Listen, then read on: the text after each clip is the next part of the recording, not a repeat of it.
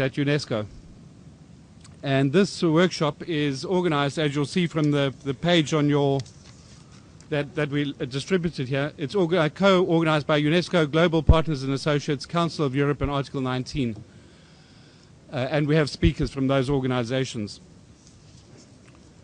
So I will start off with a few remarks, and then we'll turn over to two of the key authors of this publication, which is here, and I hope you have copies. And then we'll go to the rest of our panelists, and we'll have to keep it quite tight because of time.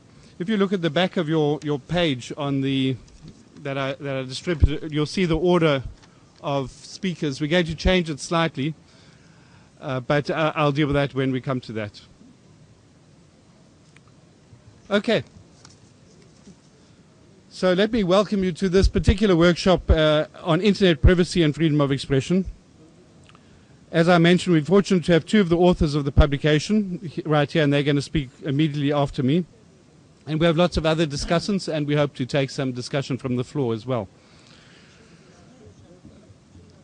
The topic that we're dealing with, Internet privacy, is very, very topical, as evident from this recent front page of the International Herald Tribune. This was last week. I just happened to pick up the International Herald Tribune while I was busy preparing for this workshop.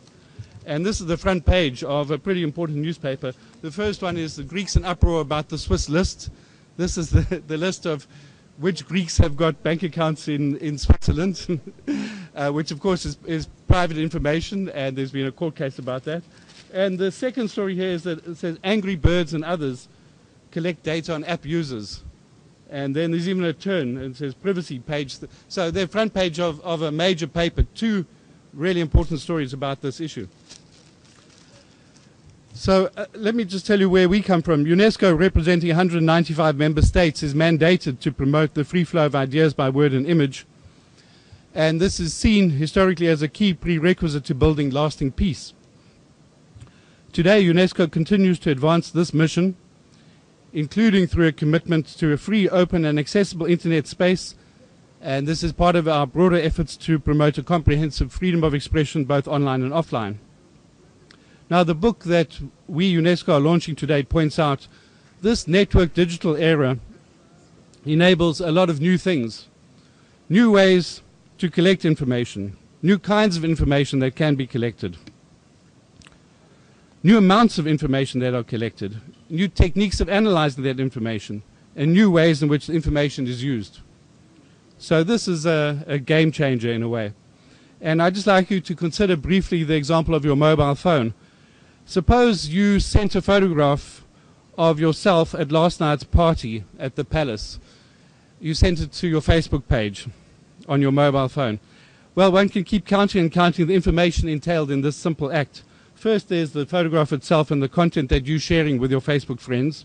Hopefully information that will not incriminate your reputation. Then there's the electronic record of the transfer that's held by the internet service provider, the mobile service provider, which will also include your SIM number, your time, location, and the IMEI number on your phone. Then number 3, the company that's made the operating system could have organized to take a record, such as we know Apple's do, a record of the use and location of your phone, and send that back to its headquarters. The company that made the phone might be implicated as well in the fact that your use may be evident on the device itself for anybody who knows how to inspect it. The provider of the particular app that you have downloaded to interface with Facebook may also have a system that reports on your usage. And let's not start on the electronic metadata that's nowadays embedded in the photo that you have just sent. And let's not talk further about the friend who copies your photo off Facebook, emails it to another, and eventually it ends up in the hands of a policeman who's building up evidence to blackmail you into spying on a colleague. Anyway, this is all hypothetical, but in this mega information context, it's critical, as one can see, with so much information, to reinforce the protection of privacy, which is a fundamental right that can impact on other freedoms, such as freedom of expression, association, and belief. And that raises the question of who should reinforce the protection of privacy, the role of the diverse actions in protection, the user, the intermediaries, the authorities. In that example of the cell phone, where there are at least 6 or 7 layers of information being generated, what is the role of each of those in protecting privacy?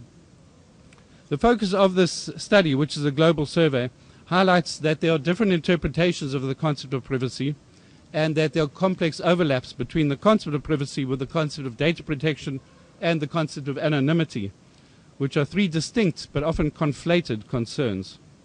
This booklet also examines key aspects regarding the regulatory landscape in many regions of the world, and it analyzes the challenges that relate to discrepancies in legislation pertaining to online and offline spheres, and it unpacks the complexity linked to national and international jurisdictions.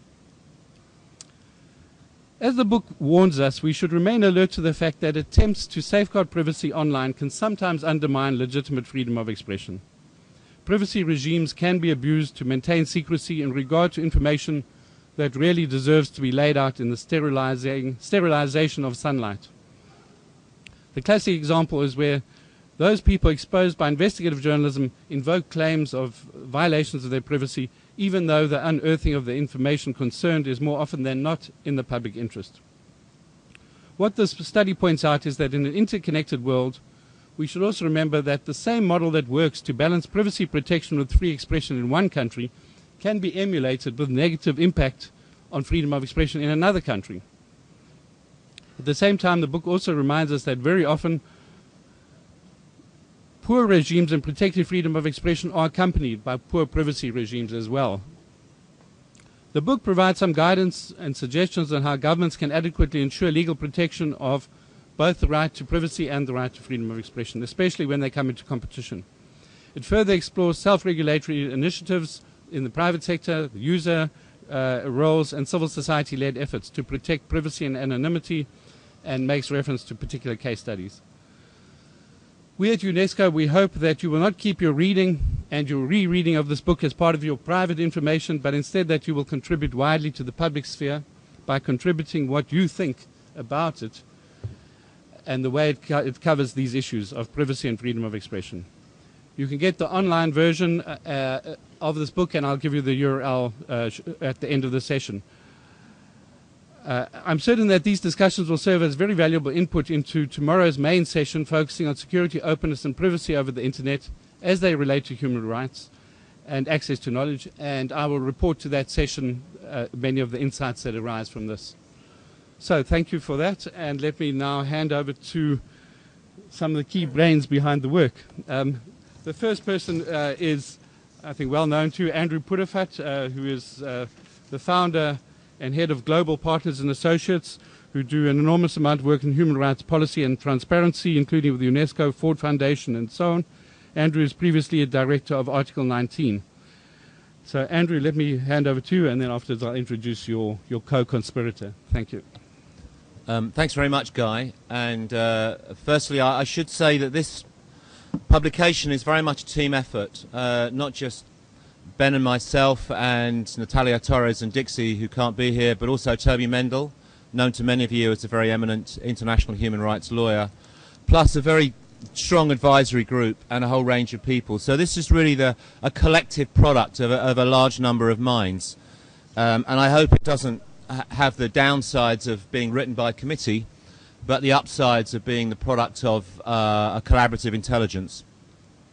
I think one of the interesting things for me about privacy as a human right is that most people regard it as an extremely important feature of their lives, the right to keep aspects of our lives to ourselves. It's essential to our personal integrity, but it's extremely hard to define what privacy is and where the boundaries of privacy end. It clearly has a dual aspect. It relates partly to those things about ourselves that we believe and we have a reasonable expectation should be private, but it also relates to the way that third parties handle information that they hold about us.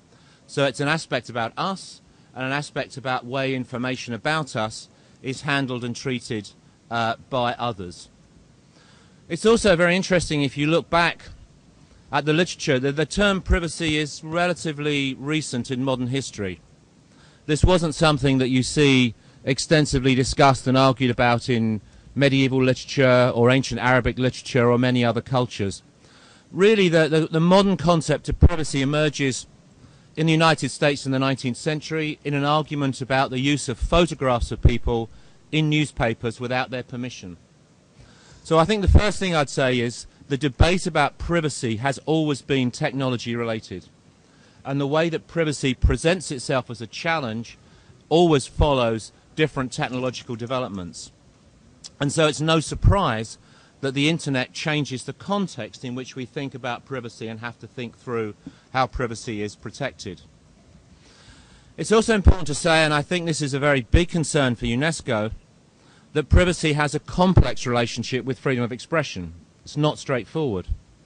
And UNESCO, as an organisation that defends freedom of expression, has to think about the way it deals with privacy very carefully. I mean, clearly on the one hand, the right for it to be anonymous in your communications with people has played a very critical part at different parts in human history in the struggle for democracy, and remains a very key part of democratic struggles in the world today, because it enables people to challenge powerful governments without necessarily having very bad repercussions. On the other hand, there's no doubt that very powerful people, very powerful interests, will seek to use privacy laws or privacy protections to guard themselves against investigation of their activities, including activities that will be illegitimate or even illegal.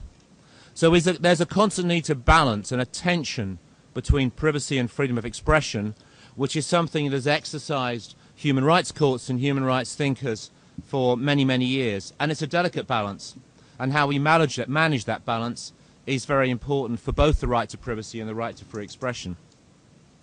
As Guy said, we think there are 5 or 6 areas where the internet has fundamentally changed the way we think about privacy. Firstly, it enables the collection of new types of personal information. The internet enables people to understand my habits, my friendship networks, my personal patterns of behaviour in a way that wasn't possible with other technologies. Secondly, it facilitates the collection and identification of personal information through unique IP addresses and geolocation software. I can be traced to particular locations and all kinds of attributes brought back to me that in the past, again, technologically would have been difficult. Thirdly, it creates new capacities for both governments and particularly private actors to collect and store and analyse vast amounts of personal information. It has created what has been known as big data, which is regarded as the oil of the 21st century, the vast amounts of information that companies can now harvest and use for commercial purposes. That's something we haven't seen before. And therefore it creates new opportunities for the commercial use of personal data in exchange for the free use of services. And essentially the Faustian pact that's offered us is if you use a whole range of internet services and products, you get this stuff for free and we get this stuff about you that we can then use. And that's the deal that consciously or unconsciously we're being offered.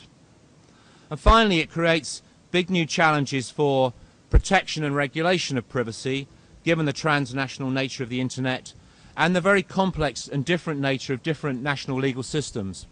We've charted some sample countries from China to France to the United States, and you can see they're very, very different jurisdictions.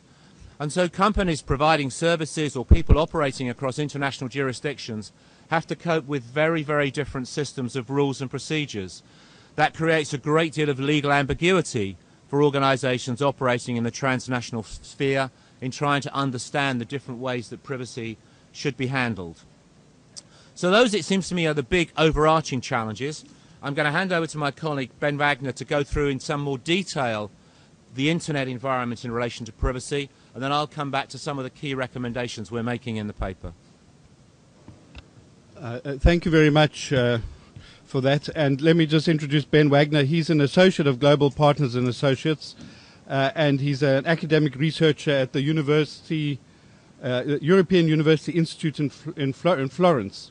And he coordinates the Dynamic Coalition on Freedom of Expression and Freedom of the Media at the IGF. Thanks, Ben. Thank you, Guy, for the introduction, and Andrew for the wonderful opening remarks. I think there's an important distinction to be made between the conversations we've been having, even... Is that better? Yes, I hope.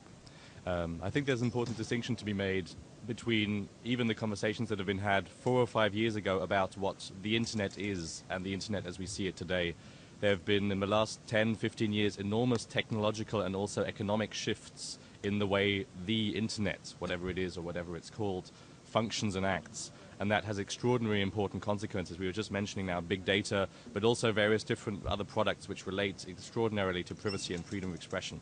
And if you just imagine the internet, as at least some of the people here in the room will have experienced it in the mid-1990s, and the internet as it exists today, it's almost impossible to compare the two concepts that you see behind the screen in front of you, because it's so extraordinarily different. And what you then don't see is all of the technical shifts, but all of the business models that are changing behind that as well. So in the mid-1990s, the business model that drove the internet was a completely different one than exists today. And the rise of advertising-driven and based services is so extraordinary and has such important consequences for the way privacy works. But you see an increasing shift from a more ISP-driven model, or a more model that is driven by content owners, increasingly towards advertising. And that has different shifts and different pushes. I don't want to go into too much detail now. But again, if you imagine at a basic level what the internet was that you saw in the 1990s and what's on your screen today, there's an incredible shift that has taken place. And this has considerable consequences for privacy. So if you look at the main shifts that we see and we believe to have identified with the help of the many people involved in this report, the first key and obvious shift is a focus away from the classic mechanisms of discovery and increasingly towards search. So I'm not sure how often, again, this may be different for people in the room, but increasingly DNS is no longer an obvious path to discovery of websites, but it's basically search that becomes the first and most immediate portal, which again has important consequences, not just for getting to websites, but also for the search queries that people enter inadvertently and straightforwardly into search engine boxes. I'm sure that many people here will have experienced copying and pasting something into a search box and then later realizing they perhaps didn't want this information to be data mined. It's too late by the point you've hit search. At the same time, there's an increasing shift towards social networking, and the use of the internet revolves essentially to a large extent around search and around social networking. Those are the two main platforms. And it should be noted at this point that these platforms are not a particularly pluralistic market with numerous actors involved, but there are a few key actors who are involved in very specific ways and as a result have access to enormous amounts of data that previously did not exist. We didn't have that amount of data collected in one place, possibly at any point in human history, but certainly not in the last 5 or in the last 10 years. These are shifts that have happened in a very recent sense. And this links to a wider trend within the industry that is, again, familiar to, I believe, many people in this room, known as cloud computing. Now, again, cloud, as it's called now, is not a particularly new trend. It's been around for some time. But the collection of enormous amounts of personal data, but also of data in general, on hosts, which can then be mined, cross-linked, explored, is a very important and differentiating trend. And here we have strong links to national legislation. So I'd just like to mention very briefly one case, which is the hacking of Cyworld. Cyworld is a Korean provider of various different online services, also social networks. And it's so popular that in Korea we didn't want to go to the exact highest percentage we could have given, because statistics about internet users and internet access are always slightly shifted back and forth, and it's never quite clear how accurate they are. But it's relatively reasonable to say that at least 85% of all internet users in Korea had their personal information stolen several years ago. And this is particularly important because there was government legislation at the time which forced those users to provide their real names. There was a real name policy in Korea. And as a result of this, this theft, this hack, it's one thing would be a case if there was already, if you just imagine the whole of the US Facebook accounts being stolen. It's one thing if this is data that is of better or worse quality and it's hard to identify. But if you know that this is extremely high quality data, if you know that this is extremely precise data, this also makes it particularly valuable to be attacked and stolen. And this is some of the challenges that are starting to emerge in the new online environment, that you have enormous amounts of data centered in one place that then interacts with national legislation, which then becomes attractive to a third party, and once it's stolen, even though the Korean Supreme Court has taken a very close look at this this law in South Korea, it's still the case that the data has been stolen. The data is now gone. This is not a choice that the 85% of Korean internet users, when the data was stolen last year, now has, and it's going to be extremely difficult to get that data back, should that idea ever be possible.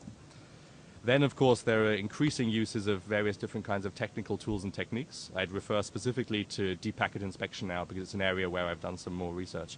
But in a more general sense, you see across the network an increase in the capacity of the network to both store data and discipline users in various different ways. So from, as I've already mentioned, deep packet inspection, storage on the cloud, but also various different techniques that exist on the phones and on the devices that are being used to access the internet that are also increasingly being used to store data. At the same time, these devices are also increasingly becoming not just internet access devices, but provide a whole range of functions and techniques. This goes specifically to geolocation technologies, but also other technologies there. So in the past, it wasn't common that an internet accessing device was also integrated with a microphone. Now the fact that a microphone is integrated means that all sorts of other forms of surveillance and data gathering are possible in ways that previously weren't imaginable. And this again links into the shift towards a more mobile internet which is being used.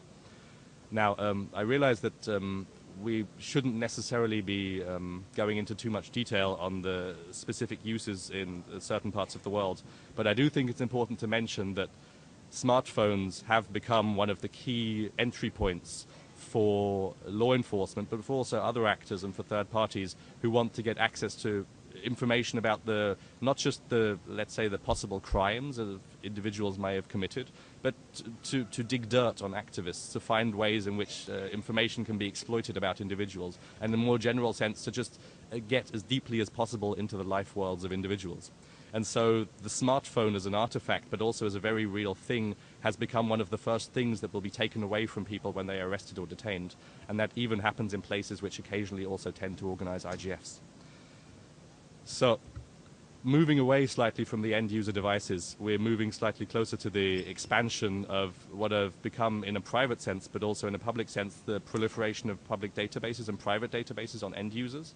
And because we have a vast shift towards identification techniques. Now, the first response to all this is, we need to look at the cookie directive. Well, yes, there are cookies. Cookies are important. But again, it's a far broader concept and a far broader issue that needs to be discussed, which is when individual identifiers exist for individuals, how does this impact on their privacy and which data is interconnected and stored about them in ways that can then later be used in ways that can't be imagined even when the database is first created. And this specifically relates not just to unique identifiers, but to concepts of anonymization as well.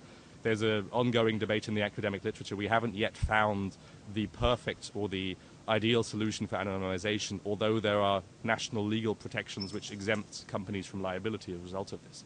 And there's an enormous difficulty if we don't have a good technical solution to anonymize data. It may be that we're giving legal protections to companies that aren't actually developing any benefits to privacy, even though they claim to be anonymizing data. And then lastly, there's one or two other points that I'd like to mention very briefly. One is the increase linked to these individual identifiers and databases in processing capacity. So the fact that processors are getting incredibly fast, that we still have Moore's law in place, and the amount of processing capacity is exploding still, even now. And as a result of that, it becomes easier every day to process information that already exists but previously wasn't processable. Now, deep packet inspection is just one example of that, where processing capacity has become fast enough and storage has become fast enough that you can now live process certain types of information. But it goes in many aspects of data processing, and indeed to technologies like facial recognition, which are becoming increasingly normal. And for anybody here who has a Mac at the table, it's now built into your Mac. So if it becomes that ubiquitous, you can imagine what large data centers are doing with it.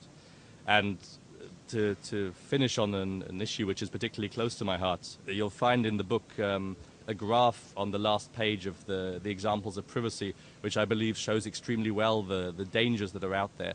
It's a very short pie graph which was taken from the logs that came from devices which are based in Syria. And these are the access logs collected by an NGO, Telecomix, which had been taken from Syrian surveillance systems. So these are systems that were observing all aspects of people's daily lives. If you're looking, I believe it's page 47.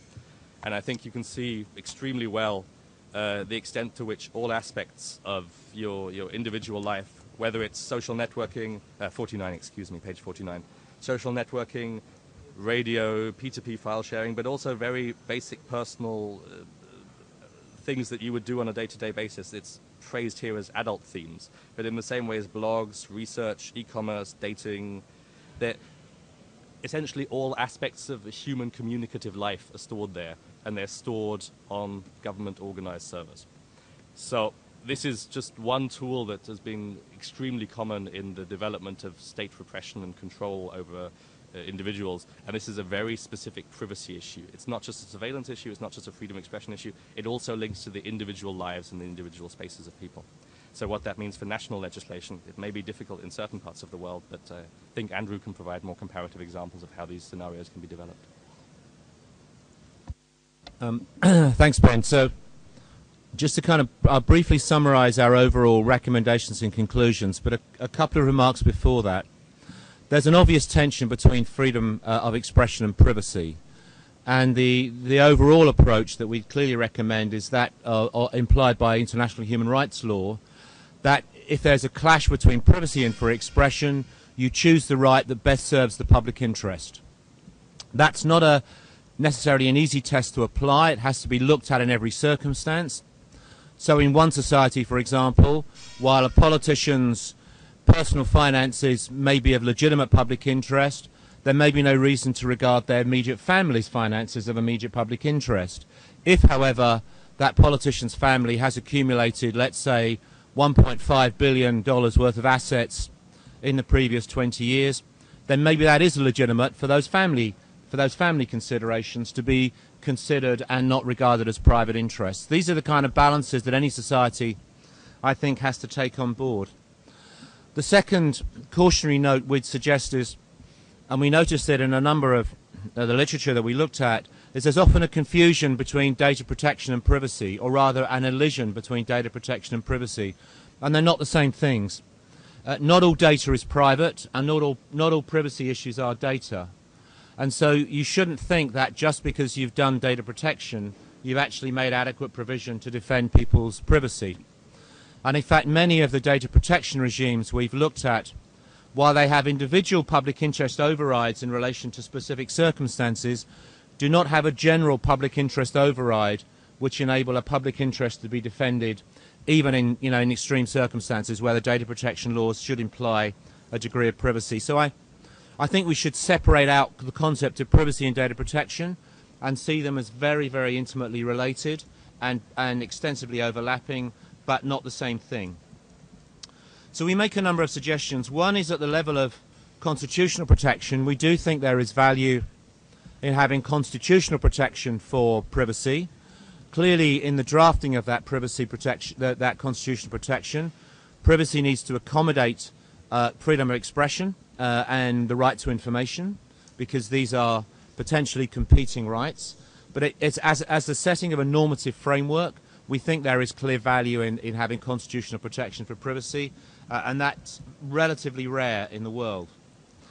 Secondly, we see the primary legal remedy for privacy violations as being the civil law, which should be defined appropriately, explicitly or through court interpretation, to cover information where there's a reasonable expectation on behalf of the individual that that information is private, and again allowing for a public interest balancing where freedom of expression concerns are involved.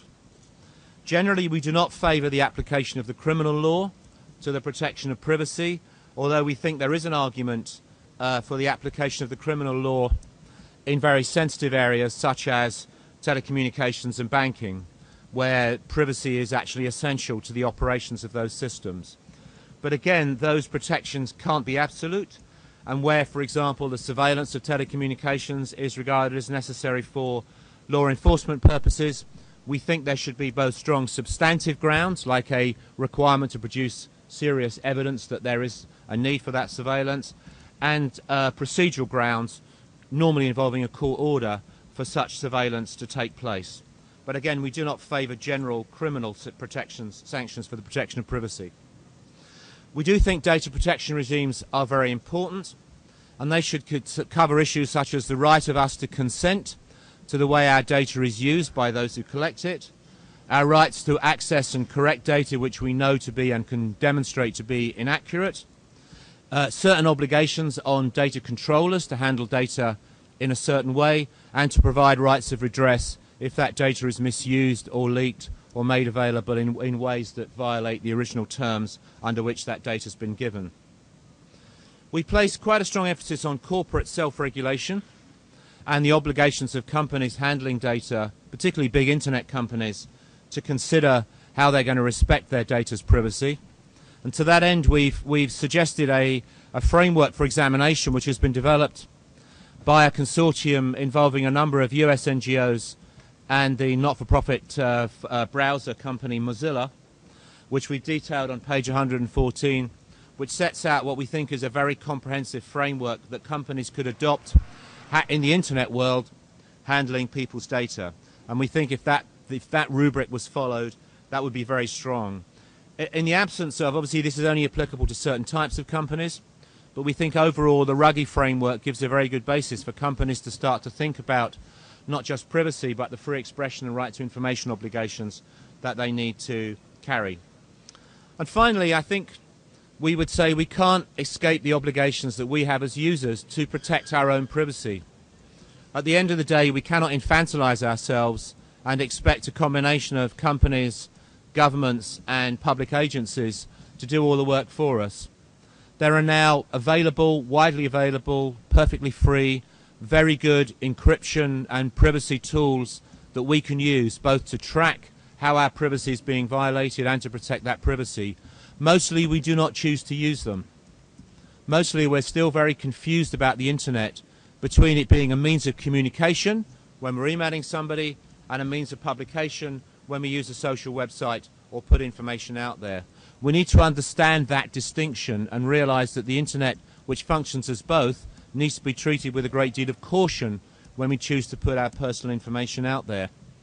Very interesting research by the OpenNet Initiative shows that, for example, privacy tools which are available are only used by about 3% of the population who have access to them. The vast majority of people do not choose to even use basic encryption in the way they handle their communication. So although we think the clear responsibility with government and corporations to handle our data is there, at the end of the day, we have responsibilities too that we need to exercise if we want our privacy to be protected. Thank you, Guy. Thank you so much to Andrew and Ben for summarizing the issues in the book. For those of you who don't have copies, there should be copies here still, and there will be some copies at the UNESCO stand. And it is also on the UNESCO website at unesco.org/new/internet-privacy and -FOE. I'll repeat that. So in unesco.org/new/internet-privacy and -FOE. Otherwise, you can just Google it. Right. Let's move on to our next speakers. And I'm sorry that I need to ask them to keep it tight to the 5 minutes that we did allocate them. Lee Hibbard from the Council of Europe unfortunately cannot make it, but the Council has made Sophie Kwasny available, and we're grateful for that. She's the head of the Data Protection Unit in the Council of Europe and has extensive experience as a lawyer dealing with these kinds of issues. Sophie, over to you. Thank you very much, Guy. Thank you to the UNESCO for inviting the Council of Europe to contribute to this workshop. The Council of Europe, as a regional organization, has been involved with those questions for over 60 years. The triptych we're working on is human rights, rule of law and democracy, and as human rights, our main pillar is the European Convention on Human Rights, which precisely deals with those two rights: right to freedom of expression, Article 10 of the Convention, and Article 8 for the right to private life. So this is something that the Council of Europe and the Court, that is the judicial safeguarder of the Convention, have been working on. I would like to comment the work of the authors of this report in really reproducing most of the key issues which have been raised by the European Court in its case law, in precisely exercising this balance and this taste on a case-by-case basis. you underline that it is a delicate balance to decide where the boundary between free expression and privacy lies, but one the courts are used to negotiating. And indeed, I think it's extensively reproduced in your report, page 55 onwards, the criteria that the European Court of Human Rights has been developing on a case-by-case basis to assess which rights should prevail. The two rights, right to freedom of expression and right to privacy, are qualified rights. There is no hierarchy in those rights. They have an equal value. One is not systematically prevailing on the other. Also, they are not absolute. If you look at both those articles in the Convention, Article 8 and Article 10, you will see that the rights are laid down, but that there are also conditions to limitations and exercise of those rights, which are mentioned in the Convention, and under very, very strict conditions.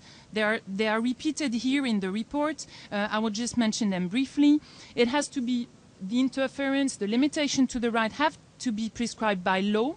That's the first criteria. It has to be necessary in a democratic society in the interest of, and then there is a list of limitative grounds, and this is really a closed list. They cannot be extended. One thing I would like now to mention more closely, and it was said, data protection is not coinciding fully with privacy and vice versa. And it's precisely for this reason that over 30 years ago, we developed a convention specifically addressing the question of data processing and protecting the individuals in regard of data processing. At that time, 30 years ago, the balancing of this right, the right to data protection, as an enabler of other rights was not made very, very clearly. And we are now modernizing the convention, and this is something that came, that was really underlined in our work, that the right to privacy, and here more specifically the right to data protection, had to be articulated in an environment where it would sustain and enable the exercise of other rights. I will read to you the formulation that we are now proposing that would be in the preamble of the Convention 108 on data protection, reminding that the right to protection of personal data is to be considered in respect of its role in society, and that it has to be reconciled with other human rights and fundamental freedoms, including freedom of expression. So there is really an express reference to the need to balance those rights, and that's key. And that will be in the preamble. We will also naturally have an exemption related to the exercise of the principles linked to freedom of expression, and that's also something that was made clear in the report, of course. Another important point I would like to make, which is connected to the topic today.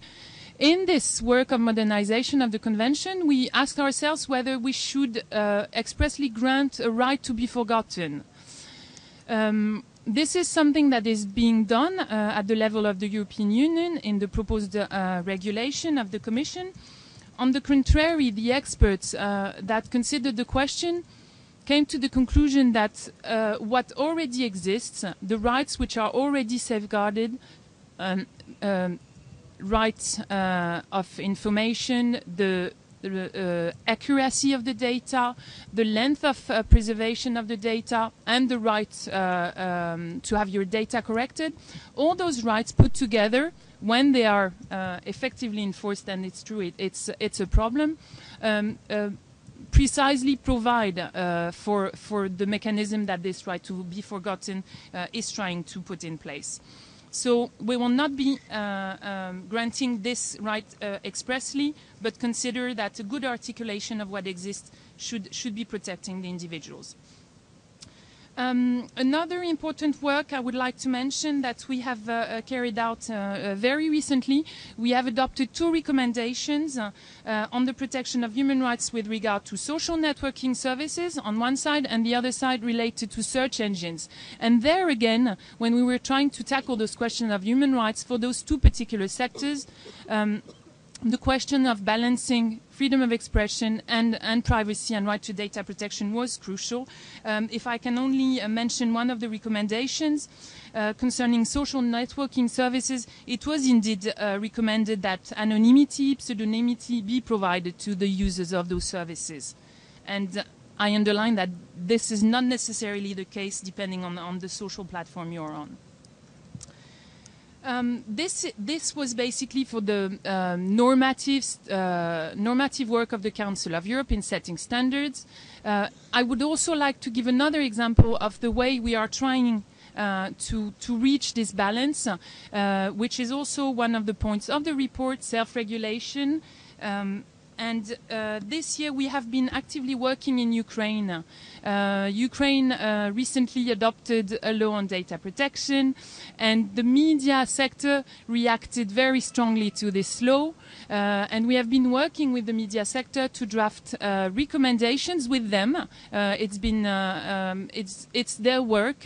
The ethics committee and trade unions have drafted those recommendations on the right to private life in media coverage. And I think it's a good also example of what you mentioned before.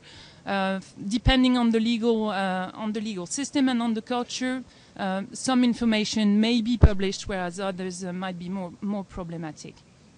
Thank you again very much for this work and for enabling us to work together on this. Thank you. Thank you so much, Sophie. Our next contributor is my colleague on the right, Ms. Katitza Rodriguez, International Rights Director, Electronic Frontier Foundation based in the USA. And she's also got a legal background, and she works a lot on international privacy issues. She focuses on cybersecurity at the intersection of privacy, freedom of expression, and copyright. And she's a member of the advisory board of Privacy International. Over to you. Thank you, Guy. Today I would like a little to react. It's off? Oh, yeah. Hello? Yeah? Okay. I would like to react to what our colleagues have said during the presentation of the book. We're both mentioned that our digital footprints, we are leaving far more detailed footprints in our online environment. But what does it mean? Maybe we should a little think about what people can do or can do with all this information that we are leaving. And usually, it's now possible with that amount of information to directly observe people's relationship and interactions, and even to make interference about their intimate and protected relationships. We can examine millions of people's communications and rapidly identify everyone in a population who has communicated with a particular person in particular language, or even on a particular topic, or with a particular vocabulary. We can track a particular personal physical movement almost all the time, or almost everyone's movement, and make interference about professional, sexual, political, and religious activities. We can draw conclusions about religious, political, and sexual interests, beliefs, and attitudes from individuals' associations and internet traffic. We can also routinely retain data for decades, so that even statements and interactions that have passed out of human beings' living memory can be searched, analyzed, and recalled. We can do all above simultaneously. This is a lot of things that it can be done with data. This is recognized privacy as a fundamental human right, and even the Human Rights Committee in General Comment number 16 recognized that the core data protection principles are encapsulated in the right to privacy, but also acknowledge that there is an emerging right distinct as a fundamental right. That's some comment I would like to make up on the book. Then on page 106, 107, when it talks about the limitations to the right to privacy, Article 17 of the ICCPR is flexible enough to enable necessary, legitimate, and proportionate restrictions to the right to privacy. And this has been stated by the United Nations Special Rapporteur on Human Rights and Fundamental Freedoms against Counterterrorism. However, despite this, governments are still failing to comply or justify why a particular aim is legitimate justification for the restriction to the right to privacy. For instance, we have that several countries have threatened to ban or regulate Skype and encrypted webmail because those governments could not wiretap them through its systems. Several countries, including Kuwait, Saudi Arabia, and India, have all threatened to ban and encrypt BlackBerry service unless that company hand over encryption keys or move servers into their country to permit local wiretapping. The UAE have also called and cited the U.S. government CALIA lawful interception law as a justification for doing so. This tendency to adopt legal obligations to build in intercept capacity into internet services, such as Facebook or Gmail, is also a trend that is being discussed in democratic countries like UK and Canada. This is why it's important. There's many other problems also about, for instance, voluntary sharing. We have seen also that even countries who have need a court order to have access to communications data. Sometimes the law does not provide any provide immunity if the company decide to voluntarily sharing the data with the police. If the police, instead of provide a court warrant, go and knock at the door, hand over the data. We have seen also numerous ways of ability for one-stop access when the cloud is centralized and it centralizes in one amount of personal information. This concentration of information, it's a huge amount of money, a huge amount of personal data. It could just make easy for governments to access it. So we see that there is a lot in international law, but there is no detailed specifications of which are those specific limitations to the right to privacy. There are court decisions, it's true, but it's not all over the world. And I think the more privacy protection baseline, the more, as soon as we have privacy protection globally, data can flow among countries easily. We need that protection against governments, not only data protection, but also privacy vis-a-vis the government. So for that reason, some organizations have been drafting international due process principles, where we are trying to go more into the granularity of what these limitations, not only the limitations to the right to privacy means, but also which other obligations need to be included in any surveillance law. So which is usually, for instance, the Cybercrime Treaty or other surveillance law, they are really focused on give more new surveillance powers to law enforcement. But the limitations, there haven't been discussions of which are those limitations.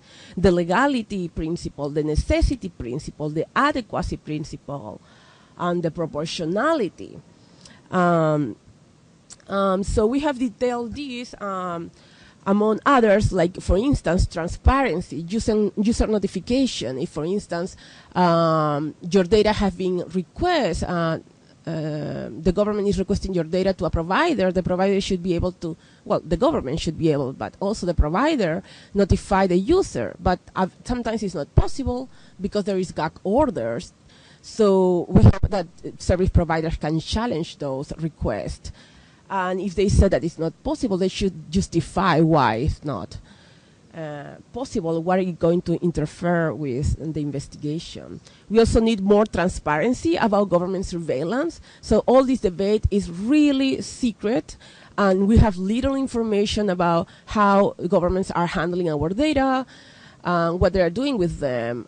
We just see recently two companies, Twitter and Google, who are reporting government access requests. But it's not enough. We need much more information to understand what's the whole implications of access to our data. Not only the legal request, but this also voluntary sharing or perhaps international cooperation among law enforcement. So see, this is some of the topics we have covered in the principles, and you can access the principles in the website necessaryandproportionate.net. The website, again, just for the records, is www.necessaryandproportionate.net. Thank you. Thank you very much, Katitza. Our next speaker is Ms. Ceren Unal, an instructor at Bilkent University Faculty of Law in Turkey. She is also has a legal background and a lot of experience in these issues. Over to you, Ceren.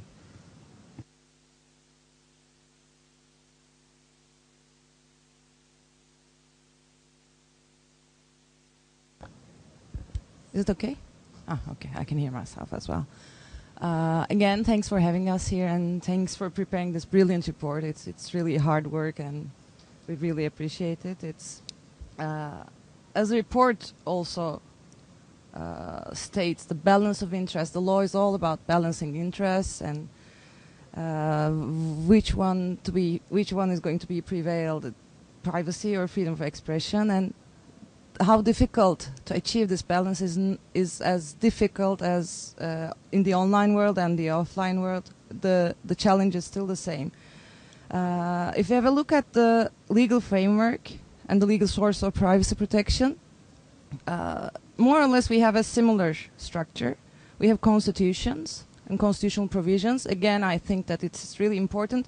And constitutional provisions protecting privacy is also symbolically important, because they might not have as practical effects as national law provisions, but they have a symbolic importance and significance.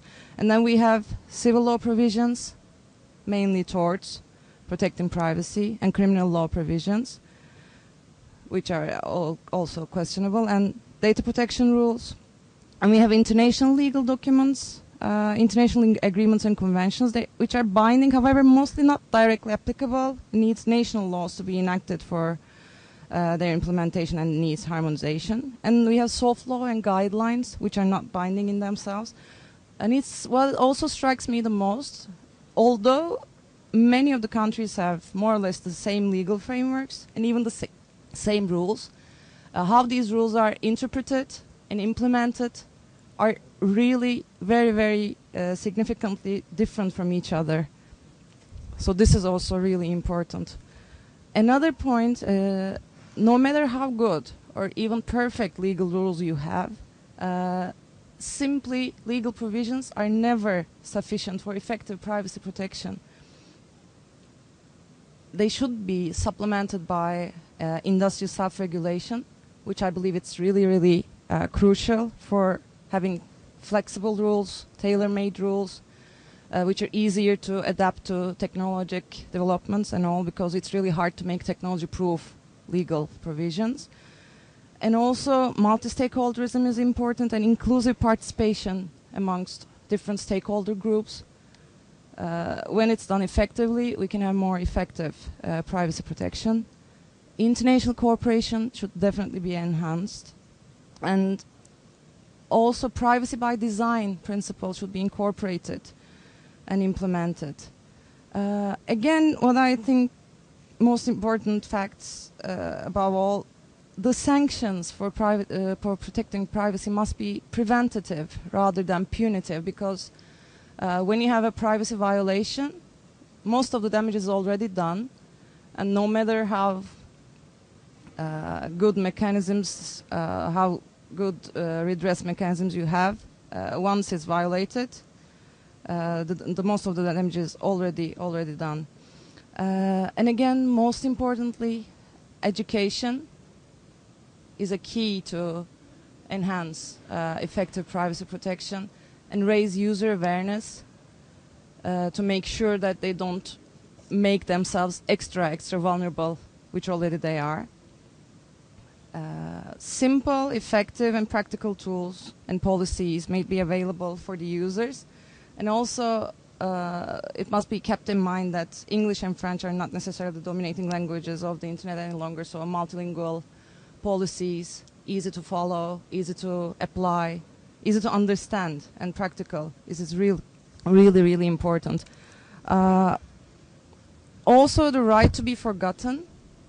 I think whether or not to explicitly recognize it as an individual right is another discussion, but more or less it can be also discussed under privacy, since it derives also from the general right of personality, which is recognized in most of the civil law jurisdictions, and it derives from the right to informational self-determination, which is mainly the underlying principle of all the data protection rules.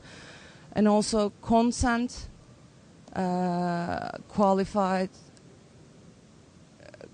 how to provide sufficient consent for processing of personal data is also really important. What else do I have? Again, the shift from traditional internet to mobile is crucial, and only I think industrial self-regulation, effective industrial self-regulation should work together with governments, and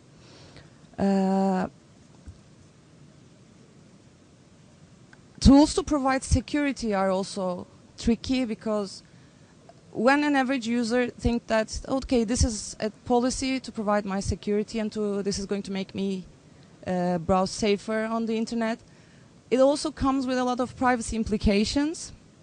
And again, same applies for government regulation as well. Whenever they're trying to provide internet security, there might be some risks regarding privacy, and I don't think the users are, or an average person is aware of this catch. Okay, I think more or less. Okay. Thank you so much, Jeren. We now move to Gabrielle Guillemin. Is that correct? Guillemin, legal officer of Article 19. And she joined Article 19 as legal officer last year. And she's been working as a research and case processing lawyer at the European Court of Human Rights prior to that. Over to you. Thank you very much, Guy. I'd like to begin by commending all the work that's been done in relation to this report, and how it very well maps out the key issues that come up in relation to freedom of expression and privacy online. Briefly, I'd just like to make some general remarks, but also come back to some of the recommendations in the report, although that could be relatively fast, since there are many very good recommendations in it. One thing that struck me reading the report was that for me it brings out perhaps three types of relationships. As been said by many others, the internet and many of the services that are available online, such as search or social platforms, have been a game changer for a number of reasons, including the fact that on the one hand there is this anonymity online, which has enabled this explosion in terms of freedom of expression and communication online. At the same time, because it's digital, there's this digital print that Katica was talking about. So now that that creates perhaps two issues. One is in relation to government and law enforcement, because there is this trail, and because criminal activity is also carried out using online services, that sort of creates this like law enforcement wanting to get access to this enormous pool of data.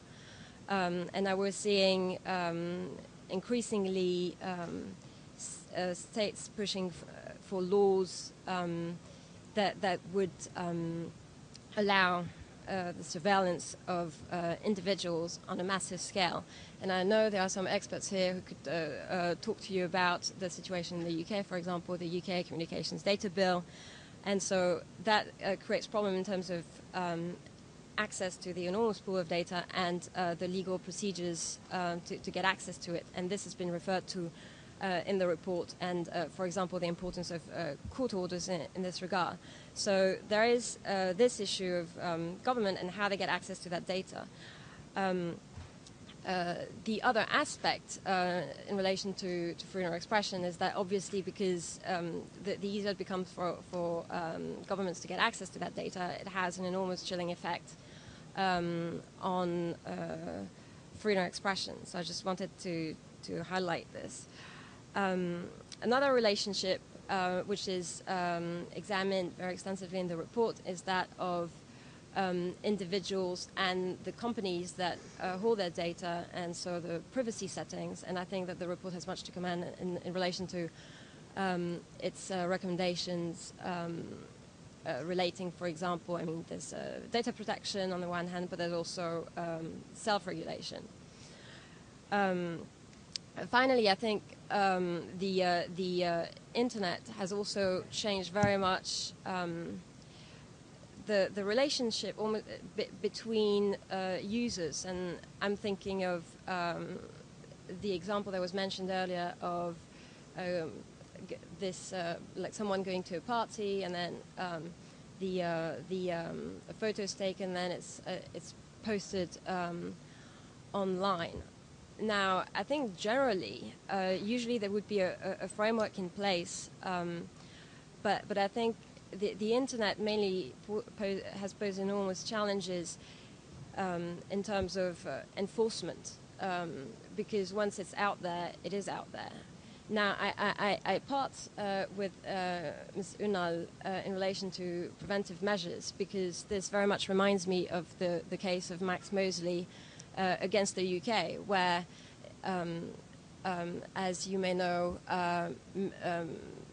there was a video of Mr. Mosley engaging in sexual activities, and this was unknown to him, and this became widely available, and he went to the courts and won his case, and they found there was a clear breach of privacy. Now, Mr. Mosley has been continuing to go all around the world, because despite the fact that he won in the UK courts, the information is out there, so it's still possible to get access to the video. So I think here what Mr. Mosley was arguing for more specifically in the UK courts, and then subsequently, especially in Strasbourg, was in relation to pre-notification, and because the rationale was that obviously the first thing to do is to prevent the information from getting out there. But I'd just like to remind in this regard that the court found that this was actually not in compliance with the convention, and that this would have a massive chilling effect. But now there's still the question of, okay, so what happens when the information is still available? And here, I think if I understand correctly, the recommendations in the report is that when there is a civil remedy and it is possible to obtain damages, we would think that Article 19, that this would be sufficient, so that it is not, although the individual may seek redress and try and get an injunction to prevent the material from being spread further. Just looking at the way the internet is and what it would mean to have perfect enforcement. I just think that it would have too much negative consequences for freedom of expression online, and that it is also very impractical. Also, it raises questions to how would you go about enforcing that, and since the prospect would be massive filtering to try and identify this information, this is something which we don't think would be compatible with freedom of expression. So I'll just go back briefly to some of the recommendations of the report, and I just thought that the recommendations in relation to education and putting also some responsibility on users is an important one. I think there's definitely a role for companies to educate about how to use their privacy settings, and I think I'll stop here because I don't have very much time left, and we should open the floor for more questions. But I think this is particularly important when we see increasingly people sometimes being prosecuted for what they say, for example, on Facebook, and they don't seem to be aware that this could lead to serious consequences. Thank you. Thank you very much, Gabriela. Well, the elephant in the room is not here. Bill Etchingson sends apologies because he has a scheduling conflict from Bill Etchingson from Google, but he has sent Max Senges in his place. So welcome to the elephant. Hello, yeah, and thanks for having me. As Guy just explained, I just jumped in here, so I've had the opportunity to think about this while you were preparing your notes. I hope I can contribute some different perspective, obviously, and as you will expect, and that will be also one of my first points, as a corporation and one of the platform providers, we have a slightly different perspective on some of the things that are raised in the report. And actually, I'd like to invite you to work with more private sector companies and actors if you prepare a report next year, because I think that perspective is not really present. So it's not it is multi-stakeholder, but one important stakeholder is missing, and I think the report would benefit, or this work would benefit, from a more balanced perspective. Also, I was surprised to find that I would assess about 80% about in the report is about privacy, while there is a lot of freedom of expression issues, and this is the first contribution I want to make and really raise that I think one aspect of the freedom of expression online debate and developments that we see is that yes, the internet is an amazing tool to publish, enable everybody with a mobile phone basically to find a global audience almost immediately and report, etc.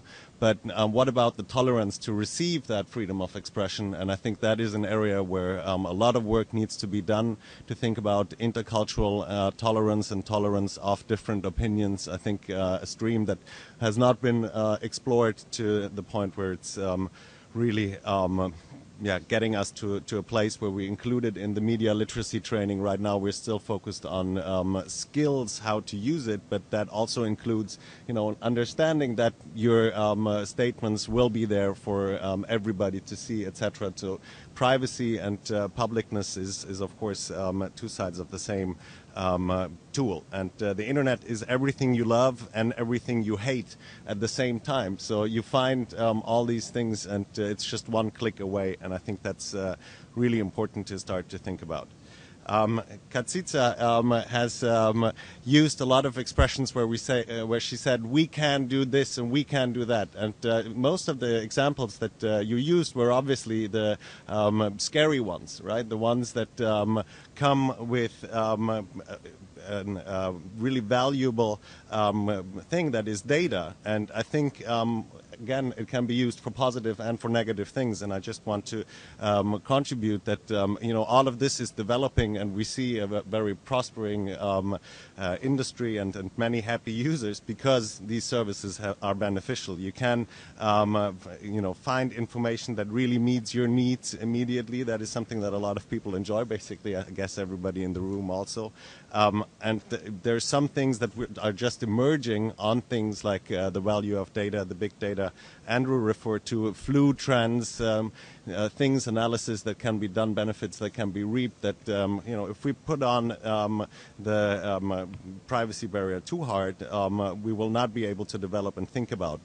I think also about e-learning solutions where we really get personalized materials to help you learn faster, learn better, learn in more interesting ways. So again, here I think a more balanced view where we look first at the opportunities and then we see how we can contain the threats is the right approach.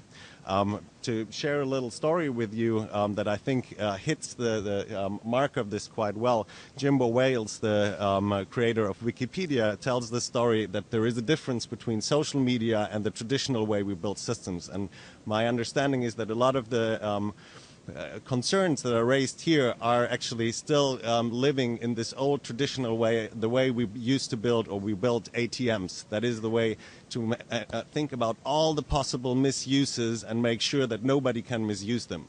However, social media and systems like Wikipedia, which I think has quite rightly been referred to as Wikipedia doesn't work in theory, but it works in practice. So we should really go out and see what works and then experiment and do pilot projects and then contain the threats. So he compared Wikimedia with a restaurant.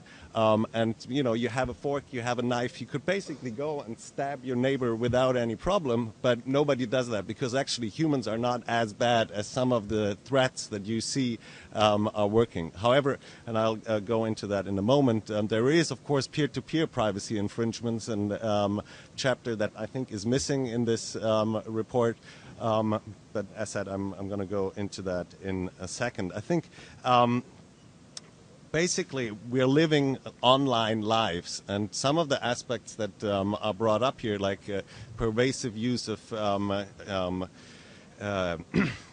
the location-based services, that is something that really helps us a lot to find different spots. When we are in a new city like Baku, we can actually wander around and use Google Maps and other tools that are quite helpful. So I think it's really a mixture between, on the one hand, understanding what you want to have private, and I think there you need a trusted environment, and that is what services like Google try to provide, right? We are putting security of the data and resistance to government requests very high up on our list. It's some of the threats you're describing, or most of them, are actually about governments gaining access to the data, and the discussion that seems to be present in this report for quite a big aspect is, okay, the data per se is a bad thing. We should minimize data collection, and I think that is a wrong approach. I think we should have as much data as possible, but make sure that it's in trusted environments.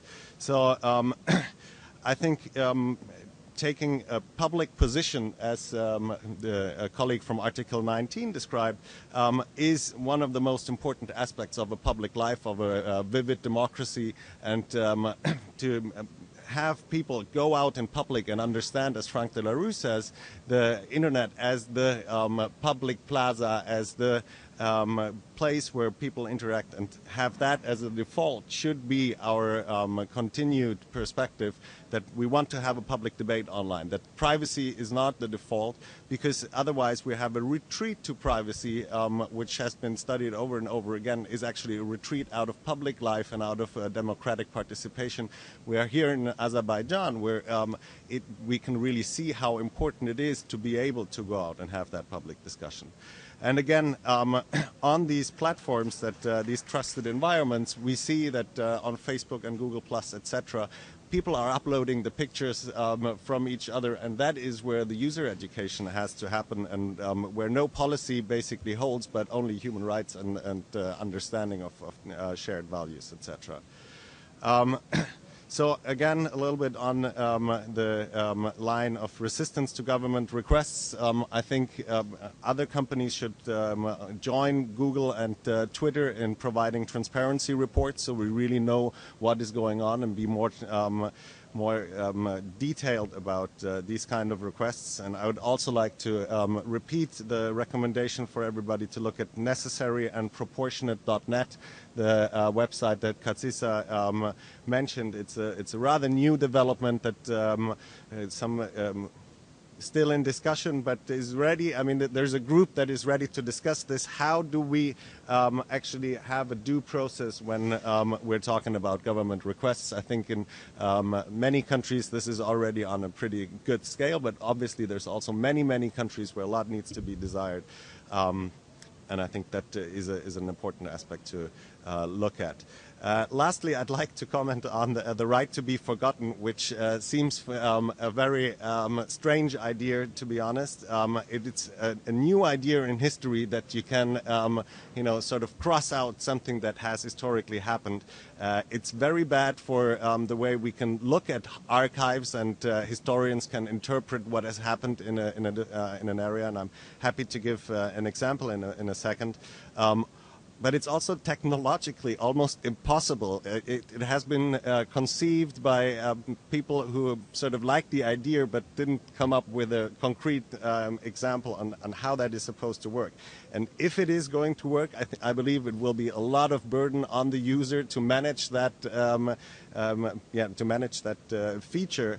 And at least I don't see, people are not using the privacy settings in the moment to the degree that we'd like them to use them, right? It's a question of media literacy. So to add to this complexity and have them set a default date when information is not valid anymore, etc., seems at least a daunting task. So again, I think this is about almost rewriting history. And I'd like to tell a short story. We had a case in Germany where a bouncer in Hamburg at the Reeperbahn had a nickname that was kind of racist, involved something like nigger in the word, and he was quite happy about that. And there were rappers using his name and talking about him, and he felt it was quite cool.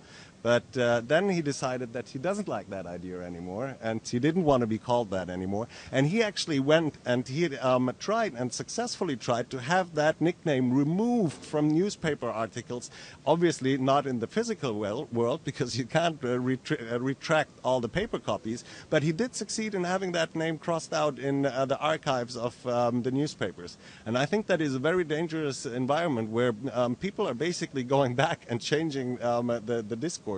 And I really wonder whether this is the way, we're on the road we want to walk down. And with that, I'd like to close. Right. Thank you so much for that, Max. Our last contributor now is David Suter, who's the founding and managing director of ICT Development Associates. He's also a visiting professor of communications management at the University of Strathclyde in Scotland. And he's also a visiting fellow at LSE, and I think he's also here wearing an APC hat. But I am indeed. That. Yes, I'm substituting for Joy Liddicoat from APC, and I have only a few seconds, I think, probably. So let me make a few points on behalf of, or at least what I think APC would say. Firstly, I think APC would very strongly welcome this report for two reasons. It's exactly the kind of sophisticated research-based analysis that APC feels has been missing from a lot of this debate. And secondly, it's coming out of the human rights community rather than out of the internet community. And APC feels strongly that is very important to have that, to have these issues led by discourse from both sides. Secondly, I'd pick up on three things which I think APC would strongly reinforce from its own work. Firstly, the report is placing freedom of expression within a broader rights perspective, a broader rights context. On the whole, we feel that freedom of expression has rightly been emphasized, but that's been in a context of underemphasis on other rights, in particular privacy, but other rights as well, including those which are found in other clauses of the EDHR and the conventions, and in CEDAW and in the CRC. Secondly, it's emphasizing the it's seeing the internet not as an agent of rights, but as a complex opportunity and challenge for rights, negative and positive. It always strikes me that in the 20th century, literature and cinema saw digital communications as dystopian. Then the internet came and we saw them as utopian. Actually, it's both, and it's complex. And thirdly, it sees the internet as changing, not static. And the changes which have taken place over the past 5 years are so substantial that actually the analysis we'd have of the internet's impact on rights 5 years ago is no longer relevant today. I want to take 4 very quick points from some research which I've done for APC, which is to interview senior human rights professionals about their perceptions of the internet. So I think 4 points come out of that are resonant with this discussion. First, and this is a qualifier, talk to senior human rights professionals about the internet, and they say, yes, we know it's really important, we're using it, but we have no time to analyze it. We are far too busy dealing with the issues that are within our mandates. So we don't have a serious analysis of the impact of the internet on our fields. We think it's important, we need to do that. So with that caveat in mind, they then, I think, said very much the sort of things that are in this report. So I'd say strong positive impact on freedom of expression, freedom of association, and freedom of information. Yes, new types of violations within that, but a strong net positive impact on those 3 rights. However, an equally strong perception that the internet has threatened rights of privacy in a way that had not been seen since those rights were articulated. And that was a perception of violations or of threats, from government, from business, and from other individuals. And beneath that, I think, a sense that people have not adapted their behavior to new parameters of privacy, which are resulting from the internet. Also, I think a sense that, a very strong sense that the balance has been disrupted, and that neither rights agencies nor individuals have yet understood how to handle that disruption to the balance between freedom of expression and privacy, and indeed other rights within the rights regime. So those, I think, are very consistent with that. Third point would be that a slightly different thing, one additional point, which is that there was a perception that online, the instruments that governments could use for normal law enforcement and the instruments that they could use for oppression were very closely similar. Offline, they're quite different, and that this was a nuance that needed more exploration. And finally, there was a strong sense that there was insufficient dialogue between rights professionals and the internet community. And when the internet community was discussed there, I respond here to Max, there was an emphasis on the need to discuss with Google, with Facebook, with the other major private sector interests in the internet, not just with the natural civil society partners. Okay, thanks. Thank you so much, David. We are out of time. And I hate to end it because I'm sure everyone has got more to discuss, but I think it's going to have to be over coffee because there's another session due to come. Is there anybody on the remote channel, though, who wants to? Okay, nobody on remote. I'm really sorry to do this, but it was an extremely rich discussion. I think UNESCO feels really pleased that we initiated it. It's a wonderful turnout here. I think there's huge food for thought. At UNESCO, we are very freedom of expression centric. We're not Privacy International. We are here to protect freedom of expression. So for us, this was really useful for us to try and think, how does privacy, a valid human right in its own, how does it interface with our quest to push for freedom of expression? The URL of this book, if you don't have a copy or if you want to refer to other people, use Google or DuckDuckGo if you don't want to be tracked. And I'll just repeat the URL, unesco.org/new/again, Internet Privacy and FOE, with hyphens between those words. Internet Privacy and FOE. FOE, freedom of expression. Put hyphens between Internet Privacy and FOE. Thank you so much to all the speakers, and thanks particularly to the 2 contributors who are here. End of session then.